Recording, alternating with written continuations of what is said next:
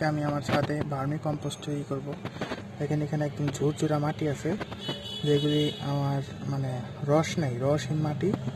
এগুলি নেওয়ার কারণে এগুলি আস্তে আস্তে উর্বর হয়ে যাবে, যেহেতু আমার এখানে কোনো গাছ থাকবে না, শুধুমাত্র কম্পোস্টটা বানাবো। এই দেখেন, এটা হলো গোবর। হ্যাঁ, গোবর একদম শুকায় গুঁড়া গুঁড়া করে নেওয়া, এবং আরও কিছু উপাদান আছে। তো শুধু এগুলি দিলেই হবে না। হ্যাঁ, আমাদের আরেকটু জিনিস লাগবে, যে কেঁচোটা লাগবে। কেঁচোটা আপাতত নাই, পরে আনা হবে। জাস্ট দেখাই দিলাম যে কীভাবে ভার্মি কম্পোস্ট বানানো যায়। এটা অনেক সহজেই বানানো যায় এবং অনেক লাভজনক। এই সারগুলি দিলে অন্য কোনো সার দেওয়া লাগে না। আর এছাড়া আমি অন্যান্য যে শাকসবজির একটা কম্পোস্ট আছে, ওইটাও বানাই।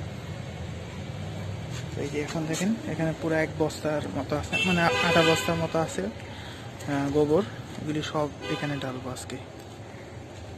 এখন ঢালা হয়েছে, প্রায় অর্ধেকটা ভরে গেছে। তো এখানে আমার এখন কেঁচো দেওয়া লাগবে, কিন্তু একটা জিনিস খেয়াল রাখতে হবে, যে এটার আর্দ্রতা জানি ঠিক থাকে, মানে একদম শুকনা জানি না হয়, আবার একদম পুরা ভিজা ভিজা জানি না হয়, কাদা কাদা জানি না হয়। হালকা একটু পানি দেওয়া লাগবে। দেখেন, একদম হালকা পানি দেবো, জাস্ট উপরের সারফেসটা ভিজানোর জন্য, ঠিক আছে?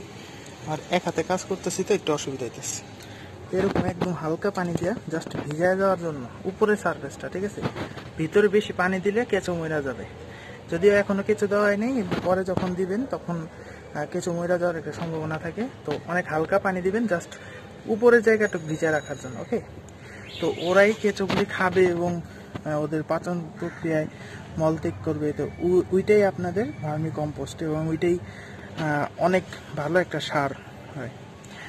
নর্মাল গোবরটা দেওয়ার চেয়ে ওইটা দিলে আপনার বেশি উপকৃত হবেন।